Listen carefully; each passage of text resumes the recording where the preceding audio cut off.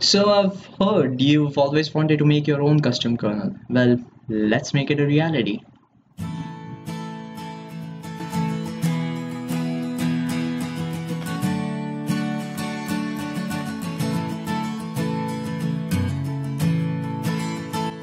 Okay, so step 1, make sure you're running Ubuntu. Or else you can use a server like me. I'll be using this for the tutorial, a Cloud9 server. You can use VirtualBox if you want. Let's move to step 2. In this step, we need to set up our environment. For that, we'll have to install all the required libraries for our kernel build. So for that, just copy and paste the code in the description. I'll have that in the description. Just install all the packages required. Paste that code in the terminal and hit enter. Step 3, let's download the kernel source. The kernel source on which you will build your custom kernel. So if you have your device from any of these manufacturers, you can go to their website and download your kernel source. For me, I'll be using my kernel source from GitHub for Sprout device, that is the Android One device. All you need to do is just git clone the repository or download it directly from a direct download link on the manufacturer's website. I'll just download my latest kernel source and demo the tutorial on it. Downloading this will take some time depending on your internet speed. So I have skipped past the video. So now we have our kernel source downloaded. As you can see over here, this is our kernel source. Okay guys, so the next step is downloading a toolchain. Now we've got a lot of options in which toolchain we want. So we can either have a Uber toolchain, a Leonardo toolchain, or a Sabamon toolchain. You can visit their websites and download the pre-built kernel toolchains. For this tutorial, I'll be using a Uber toolchain 6.0. So I'll just git clone the URL. So now as you can see, we have downloaded the toolchain. You can see it from the Explorer window. Okay guys, so now the interesting part. Let's make changes to the kernel source. First things first, let's name our custom kernel.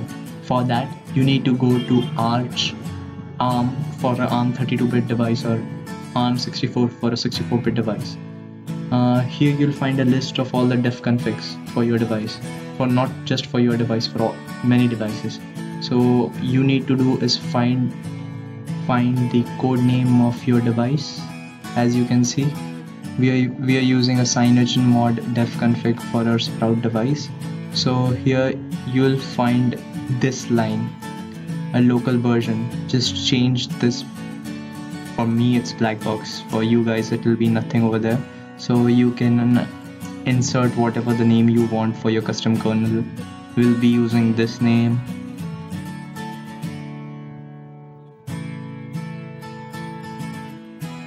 Build scripts, what are these? Well, these are just the commands that you put in your terminal. They are just packed in a file, which is also called as a bash file or a sh script file. So in this file you can do all your exports and run the commands that are required for building a kernel. I've made this build script which makes it easier for me to compile a kernel every time. I'll have this build script in the description below. They're very easy. I'll explain you all of the commands in the build script in my next video, which will be on build scripts. Well, why should anyone use your kernel, right? Like, you have to make it better than anyone else's kernel. For that, you need to find patches which will improve the efficiency of your kernel. Make some tweaks which will improve your kernel. Add experimental features to your kernel, overclock your kernel, do things that no one else will, and it will work. Your kernel will excel. Okay, so let's start the compilation of our kernel. First, we need to add the toolchain path to our build script. For that, let's change our directory to the toolchain and pwd. It will print the directory. Now, as we have the directory, will paste it into the bb_build.sh. It is a build script file. You can name it whatever you want. So I'll just copy this location and paste it over here. So this will change the path of my toolchain that the kernel source will use. So now this kernel source will use this toolchain, Uber toolchain 6.0.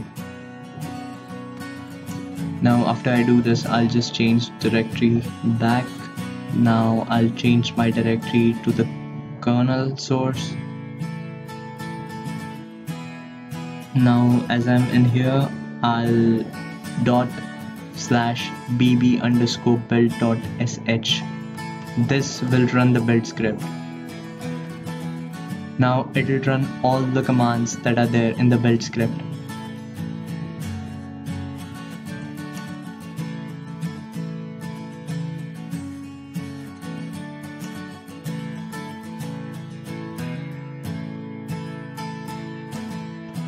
Now compiling your custom kernel should take like 5 to 10 minutes, but this Cloud9 servers are so slow they'll take like even 1 or 2 hours to make your kernel. So now we need is the zimage file from our kernel. We'll find it in arch boot zimage. Now you can't just send your zimage to your consumers. You need to make a flashable zip file. For that, I'll have this zip file in the download description below. Download it, and all you need to do is open it, go to the tools, drag your zimage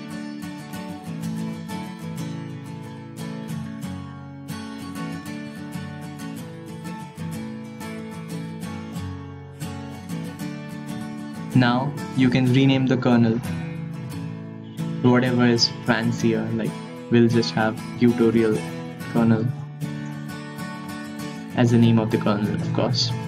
Now you can also update the updater script if you want to make it even fancier. That's it, flash this zip file and you know how to build a custom kernel now. Please like, share and subscribe to this video. Thanks for watching, guys.